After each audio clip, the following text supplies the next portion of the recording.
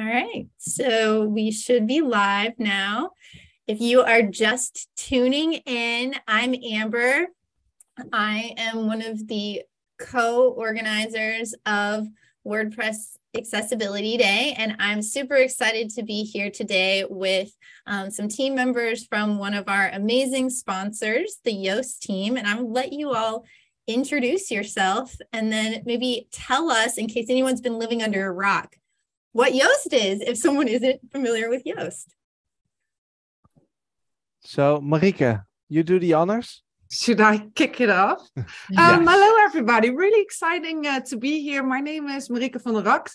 I used to be one of the owners, and I also used to be the CEO of Yoast, but Yoast has been sold about a year ago to Newful Digital. I'm still with the company. I'm now the Chief Growth Officer. So I do all kinds of things that are related to growth.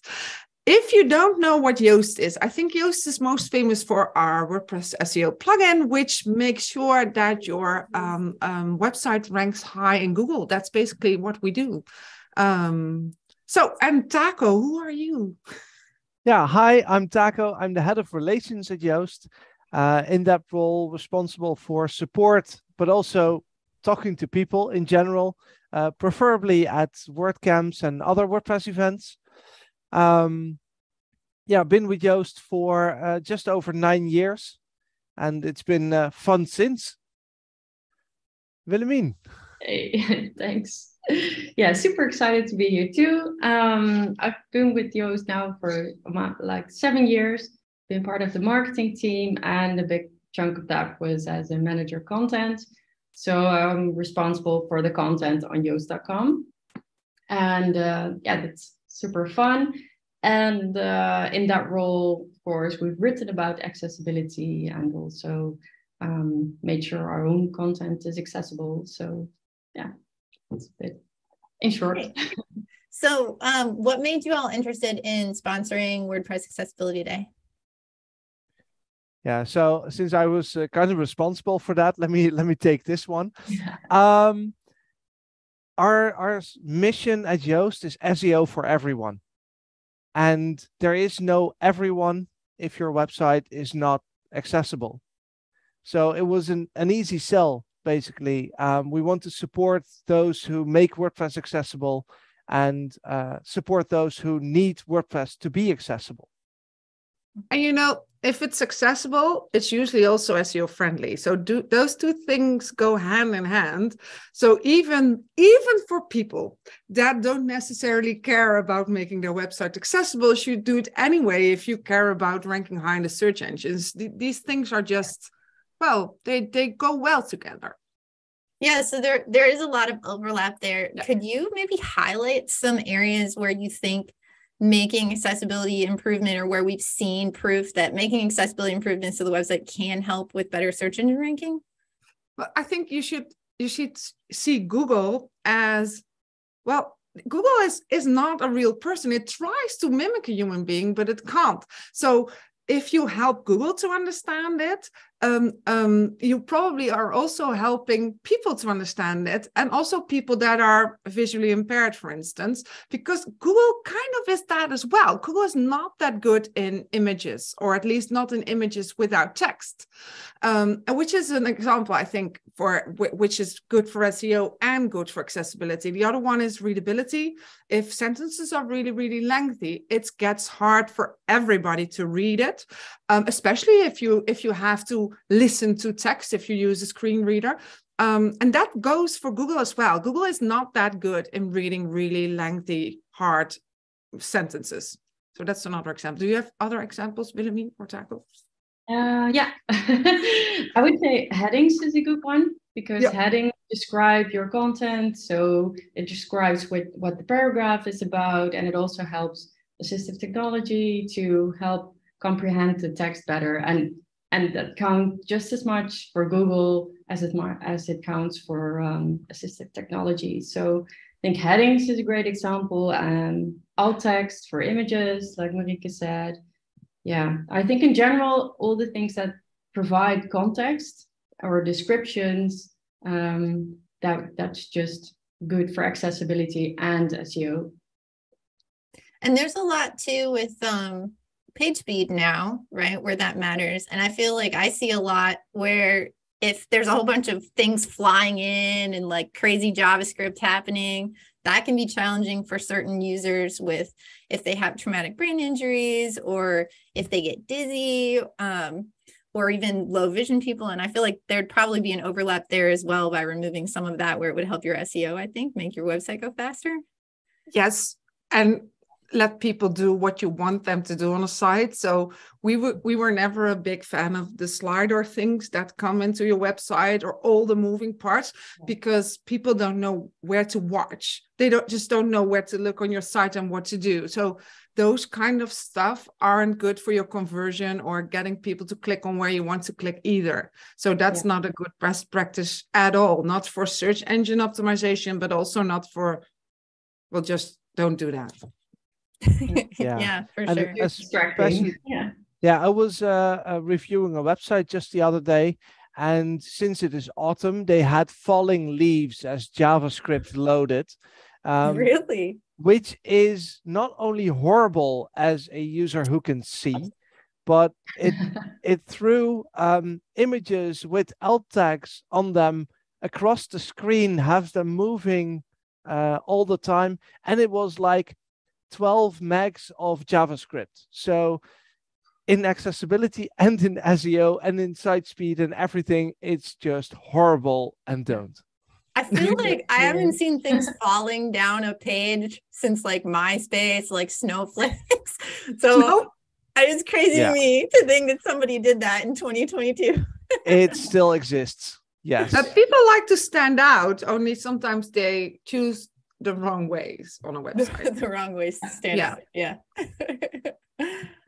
So I have really gotten a lot out of the different articles and resources that you all have on your website as I've kind of tried to improve my SEO knowledge. And I noticed somewhat recently that you have a bunch about accessibility as well, which I'll post a link for people in the recap post. But if you go on yoast.com and you just search accessibility, or there's a tag, so it's like /tag/accessibility, there's a bunch. And I was wondering if there are any articles that you all would want to highlight or that would be helpful for someone to read if they were trying to learn more about that overlap between accessibility and SEO. I think the most important one is the how to improve the accessibility of your website. The title is quite descriptive of what it is about, so I would recommend to read that one definitely, because it just gives you like some of the major points that you should definitely have on your website to make sure it's accessible. Then we have a nice one about social media, because that's sometimes not, people don't, a website, people think earlier, oh yeah, we have to also think about accessibility. Social might be a bit newer. So we have one on improving your social channels to make sure those are accessible. And we have one how you can use the blog editor in WordPress to also check some accessibility things in your post. So I think that's also a super nice one. They're all quite, straightforward, just tips, very practical. So definitely a recommendation to read those, at least those. Awesome. Great. I'll definitely make sure to post links to those. So I know I've definitely found a lot that was helpful.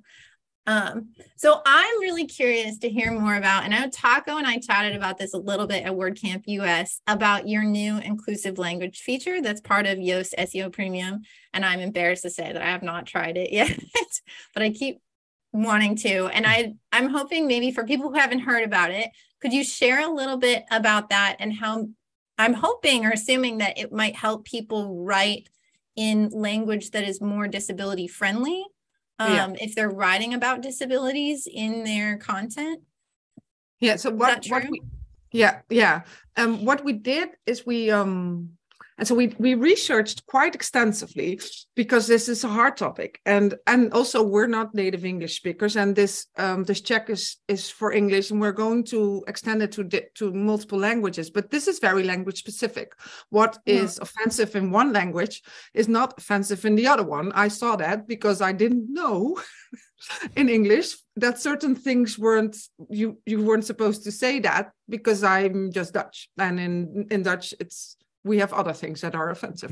But we made some checks about people with disabilities as well, on how you should not approach them or describe them, and make sure that you have a text that is inclusive. So what we do is we check all kinds of phrases that could potentially be offensive or not inclusive, and then make you aware of that when you use a certain phrase or something.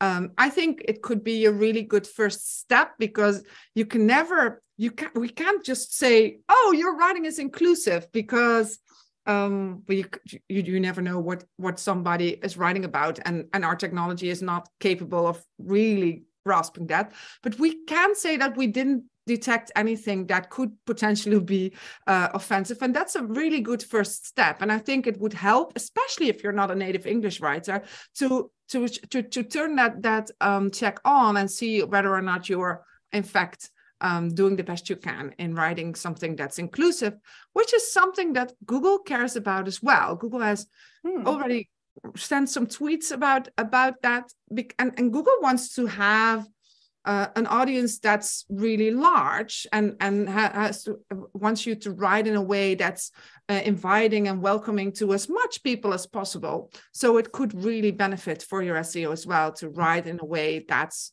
open and inclusive for everybody.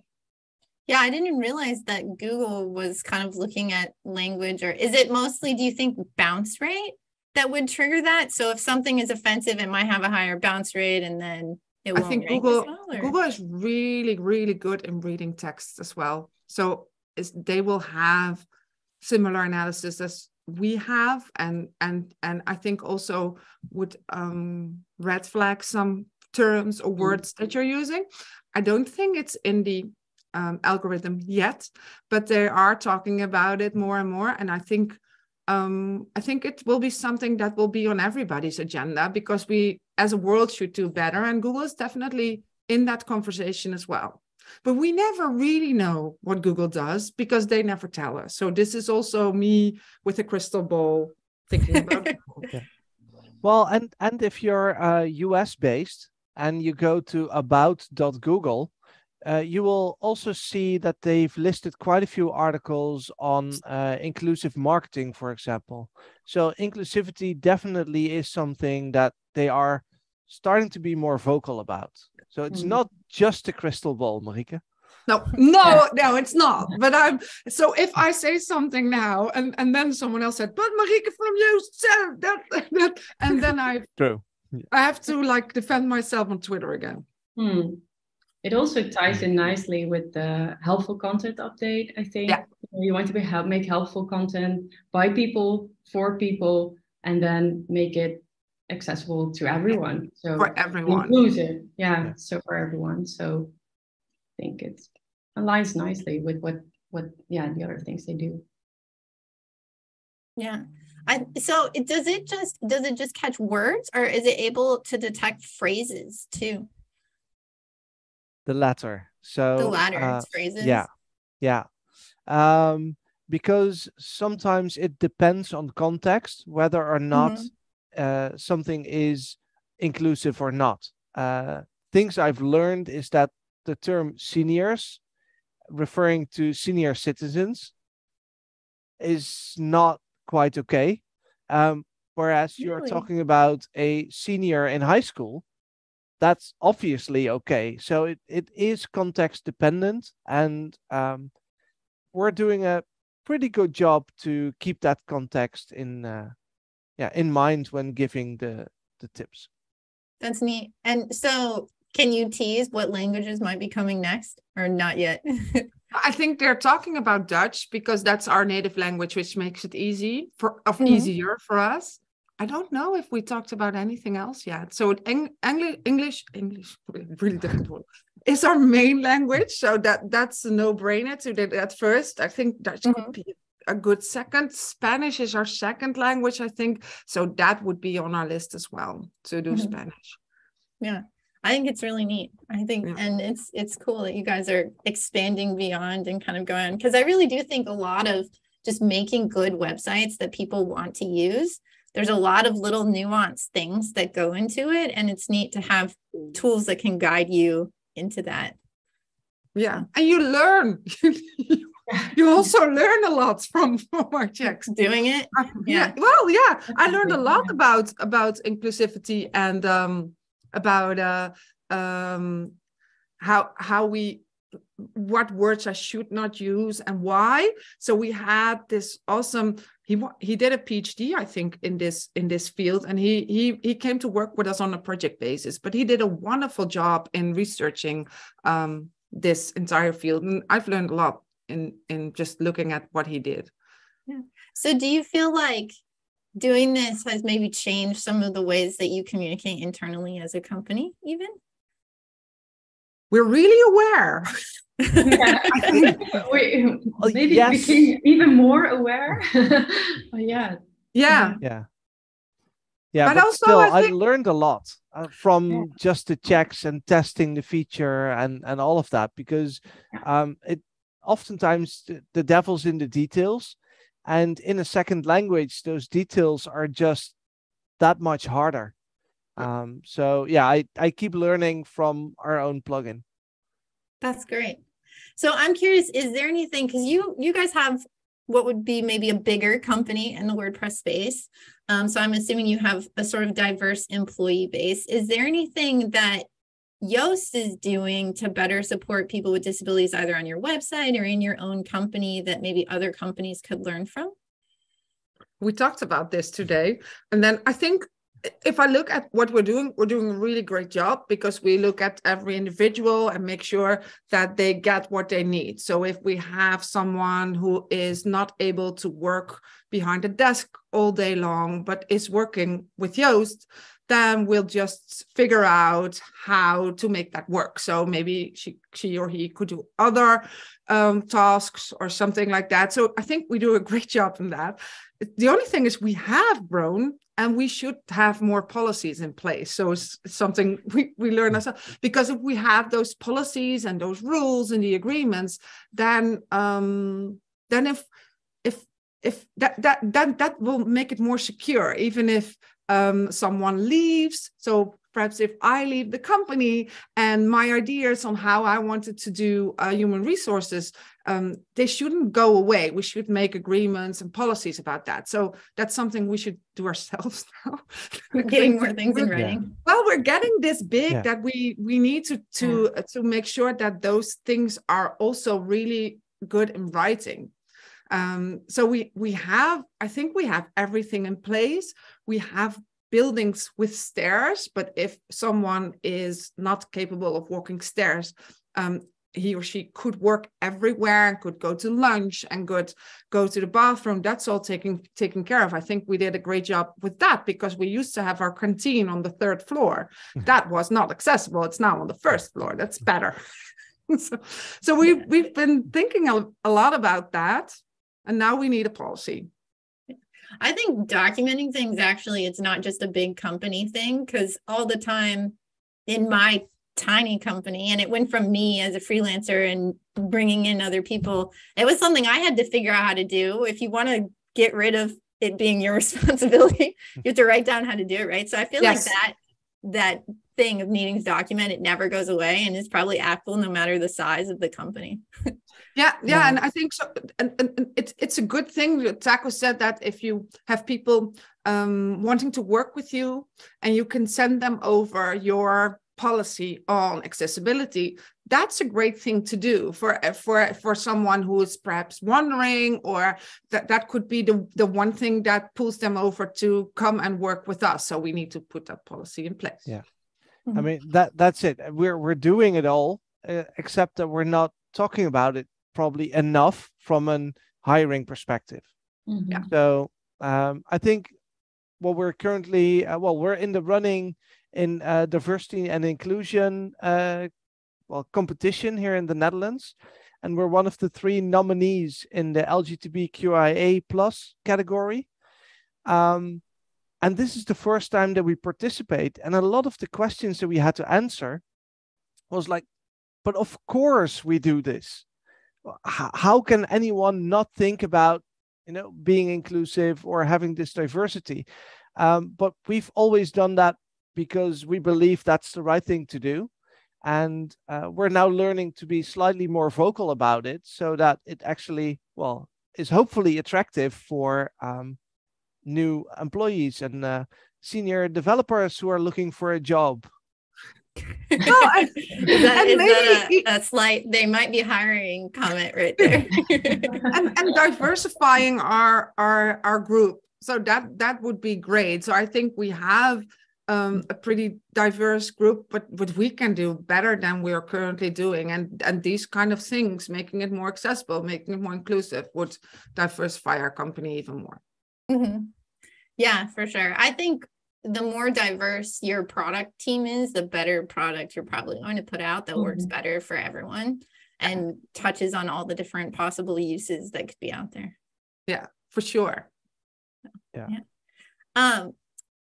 So I don't know if you got a chance to think about this a little bit. I did send some questions over to you all in advance, but if you were to choose a key area for accessibility improvements in WordPress, what would it be? Taco. Yeah. So I was there. I just joined Yoast when MP6, the current admin theme, was introduced. That was in 2013. And it hasn't improved since. And I'm not sure if you've ever tried to publish anything on a website on your mobile phone, which is the main access to internet for a lot of people around the world. But it's nothing short of horrible. So I think that making that more accessible, making it easier to publish from a mobile phone or a tablet, especially given that such a big part of internet users is relying on their phone or tablet for internet access, would be a great optimization for WordPress. Yeah, that really is. I can only imagine, did it get worse with Gutenberg? I mean, we use the block editor. I like the block editor, but I almost wonder if that would be more challenging on a phone than TinyMCE. In my experience, it's slightly easier. Okay. But getting to the point where you actually can write a post is challenging enough as is.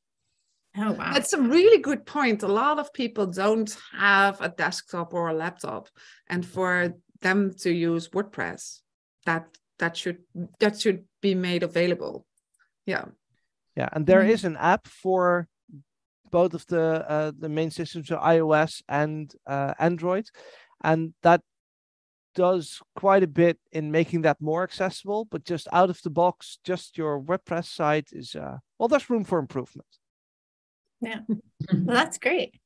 Are there, before we wrap up, are there any other thoughts that you'd be interested in sharing with the WP Accessibility Day audience?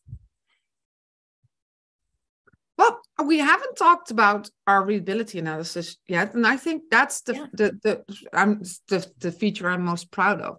But also, I think the feature that'll really help people to write a text that's accessible. Writing short sentences, making sure that you write in a way that it's easier to understand. That makes it so much easier for everyone, I think. And so I really love that feature.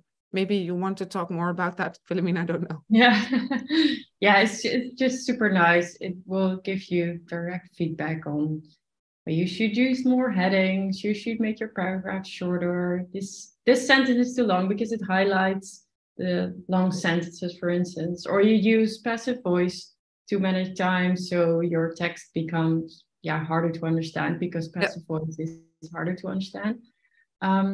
So yeah, again, it's very practical, and yeah, we use it ourselves, of course. And especially from a mobile phone. If your readers have a mobile phone, it's so hard to read a text that's not readable. So that's a good thing. And we have that analysis in so many languages. I never know how many, but like 20 something 20 something. Yeah. Yeah. Wow. Yeah. Only not in Danish. Only not in Danish. That seems we funny. got a lot of questions from Danish people. Danish is a rather small language area, so it wasn't on our on the initial roadmap. Yeah. No. But maybe coming soon. Yeah. Readability, actually, there's a web content accessibility guideline. It's a AAA guideline, but it basically says that if your content is higher than the 9th grade, so it's American-ish, like about the 9th grade, then you need to provide an alternative that is certified in order to meet that AAA guideline. And I've noticed like a lot of government and higher ed on their websites, they're really trying to focus on readability and get under that level, or or like medical professionals that are trying to give out like health information to the average patient. So readability is really key. Now we have those laws, I think, in the Netherlands and Belgium as well, that you have to write something that's not more than B2 level. I think those not higher than B2, I think. Yeah. But it's really hard because we've thought about that, and then putting that in our analysis that you can say, oh, now you've done the AAA status or something. But it's really hard because they didn't make their guidelines as specific so that you can really measure it in a text. We should look into that though. Yeah, that's where for us, at least on the accessibility front, the web content accessibility guidelines are very like measurable, and so that makes it easier for us to do that. Well, go ahead, Taco. Super quick. I mean, when we're talking about readability, what we often hear, and I know that I'm going to trigger Marieke a bit, is that the Yoast SEO plugin says that people have to dumb down. And now I'm going to stop talking. No. So you don't have to write, you don't have to dumb down your text. And so I did a PhD, and my PhD thesis is okayed by our readability analysis. You can, because writing short sentences has nothing to do with not being able to write about a difficult topic. It's just, if the topic itself is difficult, the text, the readability of your text shouldn't make it more difficult. So especially when you're writing about something difficult, make sure that people actually understand. And that's what I wanted to say. I'm going to rant about that. It's really possible to write something about a really difficult topic and then do it in a way that a lot of people understand. It's hard, but it's doable. And I think it pays off, especially for web texts. This was my rant. Thank you, Taco. So if everyone takes anything away from this, go check your text for readability. That's in both the free and the premium versions of Yoast. Yes. And you can get a separate little, I don't know if you guys call them, just like a stoplight. That's kind of what I think of it. With what it is. Green, yellow, red, or orange. But for readability, and I think it's something that I use as well. So it's very helpful. But well, if anyone wants to learn more about Yoast or try out your products, what's the best way for people to get more information, or where should they go? Yoast.com. Our website is absolutely the starting point for everything you want to learn about SEO and accessibility. And if you want to do more courses and learn more about SEO, we also have a Yoast SEO Academy with a lot of free courses on it as well. So just sign up for that and get started learning. Well, thank you, all of you, for joining me and chatting with me about SEO and accessibility. And for everyone, just a quick reminder, WordPress Accessibility Day is November 2nd through 3rd. It's a 24-hour conference. So there should be talks that work no matter what time zone you're in, and it is free to register, and registration is now open. And thank you again to Yoast for sponsoring and help making it possible. Great. Thanks so much for Thank having you. us today. Yeah. Bye. Really fun being here.